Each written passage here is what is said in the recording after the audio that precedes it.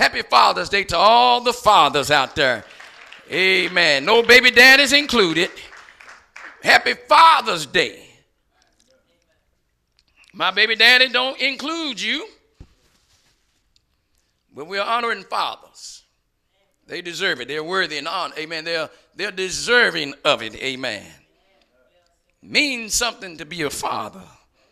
And I want to thank God for my father who has passed on into the life eternal. Amen. I thank God for the example that he set. I thank God for the life that he lived. I can tell y'all, I never saw or heard him mistreat my mother. That's his wife. Sometimes we say, that's my mama. That's his wife. A wife is more than a mother. Oh, children. Sometimes children think they matter the most. We thank God for you.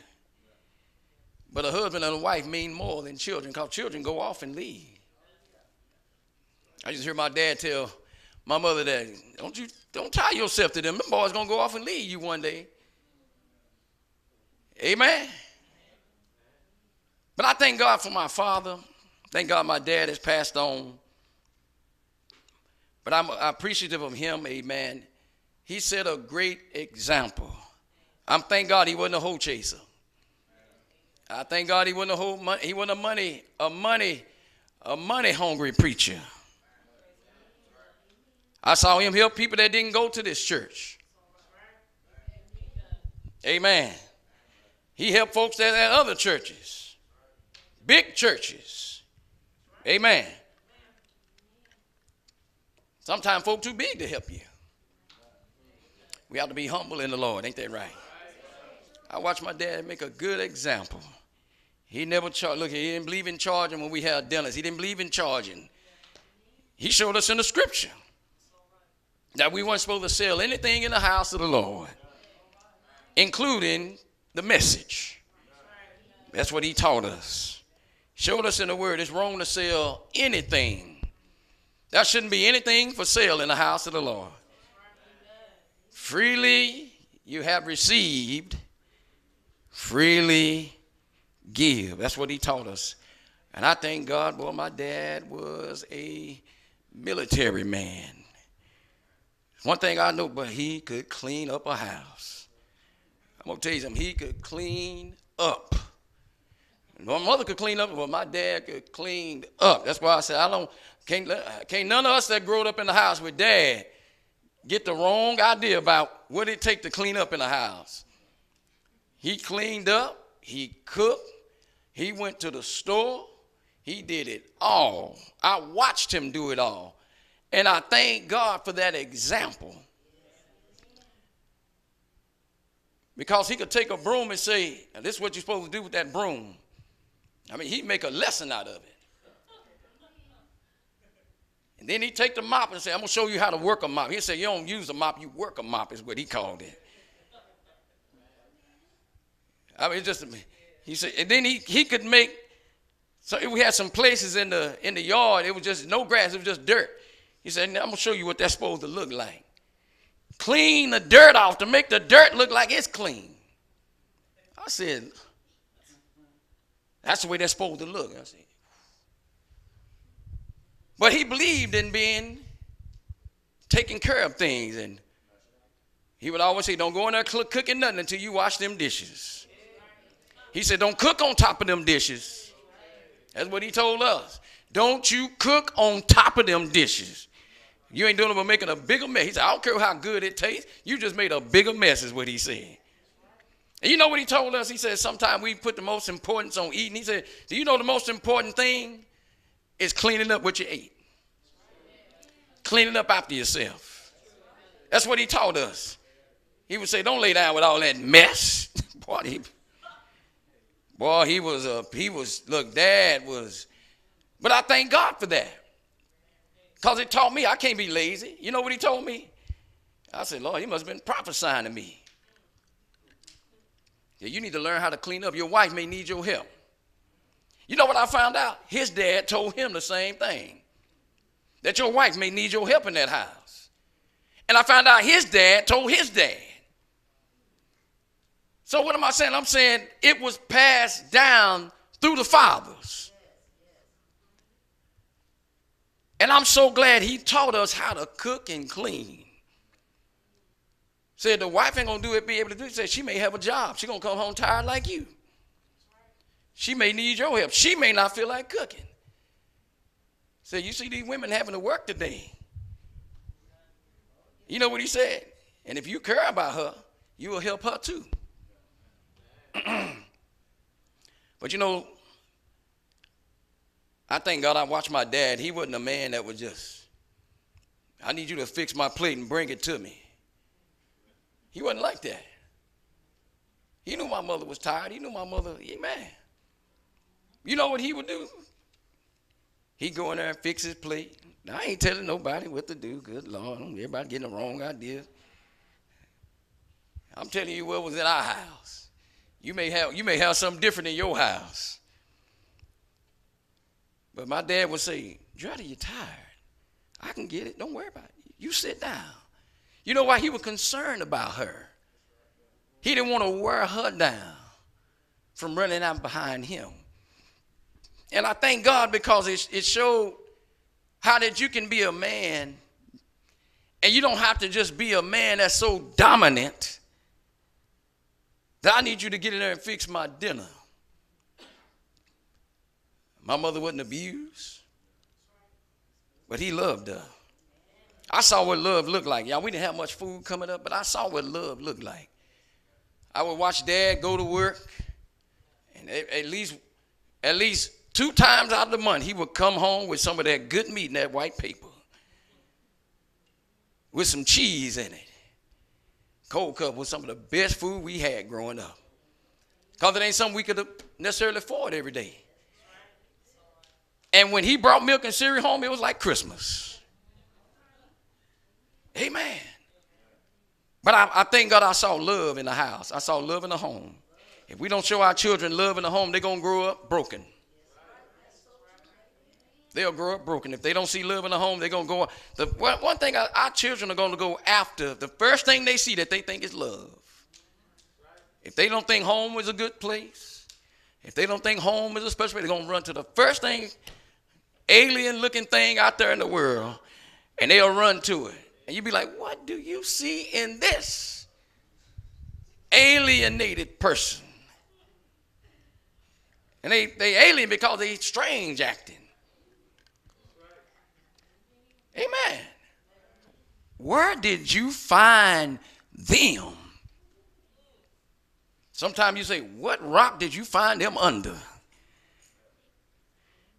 Because we got some strange acting people. In the world is full of strange beings down here. And if our children don't see love, they'll run to these strange beings. Make sure these children can find love in the home. Don't make them just want to, man, I just can't wait. If they just want to be all, big-headed, I just can't wait till I get grown. Go on, get grown then. I want to know what you think about buying your own health and care, your own health insurance, your own dental insurance. See how grown you really want to be. We talking $350 to $400 a check for one person. Oh, you want a family? That'd be $600 a check, depending on where you work. So I said, you really want to be grown? Start seeing everything come out your check besides Uncle Sam. And you realize what you got in your hand ain't what you said, but I make this an hour. You do. But you grown now. Remember that. But I make this an hour, but you grown. And when you get grown, it's time to pay in the grown bank. Amen. That's why I love young people that say they know it all and they got it. They think they ready for this world. I look at them. Go on out there. See what you're really made of. Go on out there with your big head. Amen. I done saw some big heads have to run back home. Amen. Get the big head. I'm on my own. I got my own place. Girl, get your own place. You ought to be tired of rules. Then when they get out there, they cry for help. Grown people. I said, be careful what you ask for. You just might get it. That's why I say, look, as long as one of the best things young people have right now is a place they can call home that ain't got no bills with their name on it. That's a beautiful place. They don't realize how beautiful it is. Yeah, there's rules there. It should be. Because you still home. It ain't your place. But when you start paying for your own place, you come in when you get ready. You can say, man, I pay the rent here. I'll come in when I want to get there. But when you ain't paying the rent there, there's rules. Ain't that right? Every roof that you under's got a rule to it. If you don't have your name on the rent, there's a rule under that roof. That's why I say I love watching young folk just go out there floating like a parachute, only to float back home. They float out there as long as they can, and they got to float right back home where they come from. Because what they didn't realize, this world ain't fair. And this world ain't cheap. You got a lifestyle that's expensive. Stuff costs money. Ooh, my favorite place is Chili's. It costs money. Try doing it every day. See, I'm going to tell you who's going to have the money. Chili's going to have the money you won't. I got to have me a pair. I go get one. I get me a wallet. I'll give me some Jordans. I get a new pair of Jordans every time I get paid. We're going to see how long that lasts. We calling around trying to borrow. Can I borrow? Amen. These little Johnny come home lately, boy, I'm going to tell you something. You get out there in the world and you'll find out this world ain't fair. This world ain't cheap. And this world ain't easy. Well, I mean, the price of a one-bedroom apartment. Lord, help me today. I said a one-bedroom apartment, not somewhere with a front and backyard to it. I said a one-bedroom apartment. Then you want to get a house, that's going to cost a whole lot more. But that's why I thank God. Home is a beautiful place. It's a beautiful place. I wish our young people could capitalize off being at home. Money ought to just be, they ought to have, look, can I say this? Their money ought to be just growing. Every time they get their money ought to just be growing. Money just swelling. You ever seen the audio indicator when somebody's got a audio, it show you the frequency. And the frequency ought to be jumping up just. Young people could capitalize it. But when their ears get, I ain't going to say wax in it, but when their ears get a little stopped up and they get everybody else in it, then all of a sudden, I don't watch young people, I'm going to go live with this person. Try it. Try that one too.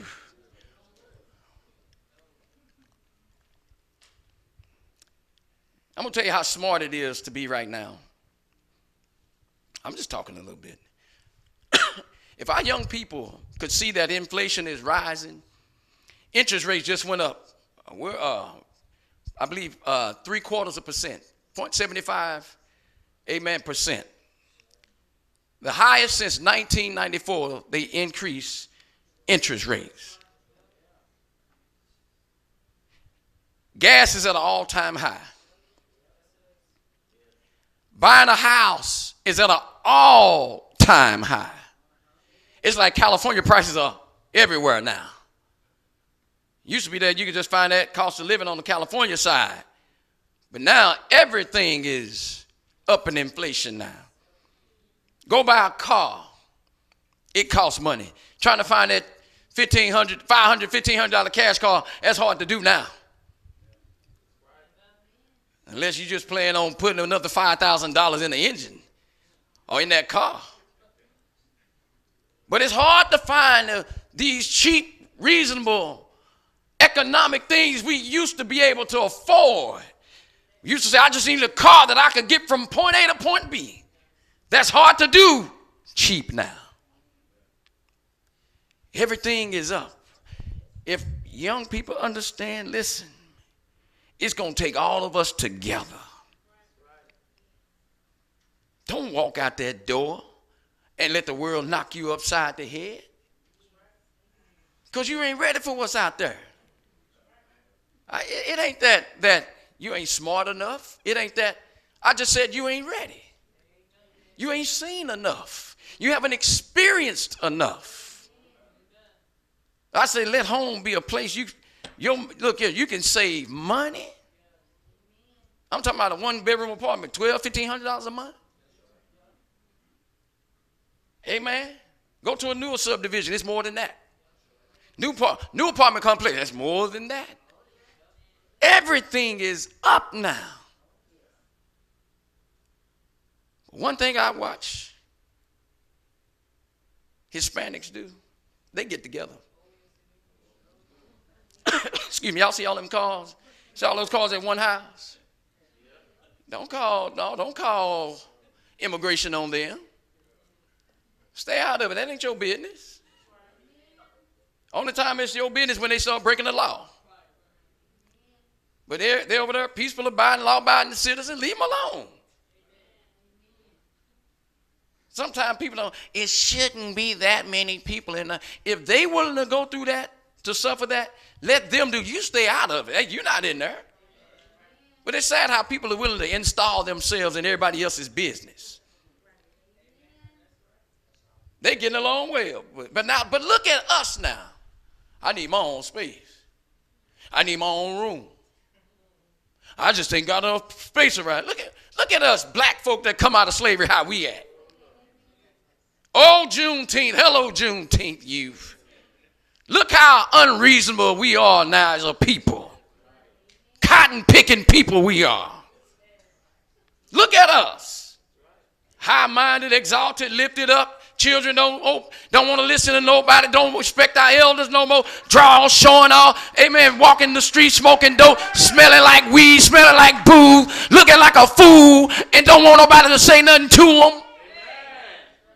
Look at our people. I grew up like I grew up because I never had my own room. Look at us. Cotton-picking people. Look at us. Gotten high-minded, disobedient, unthankful, unholy. The Lord brought us out the cotton-picking field, and we don't want to go to church no more.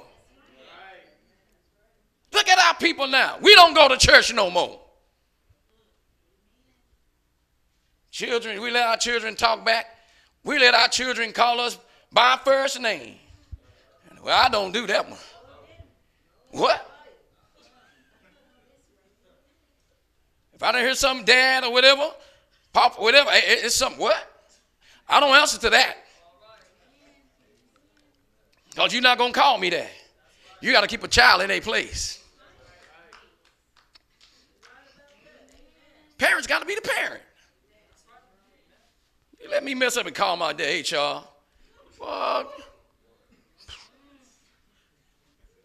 Brothers and sisters, believe me, that may have been a knot that I may not have got rid of. We call them may nots. Now that may be one you can't see, but it may not go away. You did not call them by their first name. But I hear little kids calling their parents by name. That ain't the generation I come from. But our young people, they don't seem to love home like, and there's so many people that don't have homes. That's why we got to stop looking at everybody else's house. So what their house look better? You got a home. See, one thing we don't sometimes know, we don't know what's going on inside that house. Bickering and fussing and cussing and, amen, all kind of stuff going on under that roof, and you just want to get under that. I want to be like that. You sure you want to be like that? That's what the Lord will give you. See, some people have money, but they don't have happiness. Some people got money, they don't have love. We need love in the home. We need love in the home. Do you know the Father have sent you and I love from above?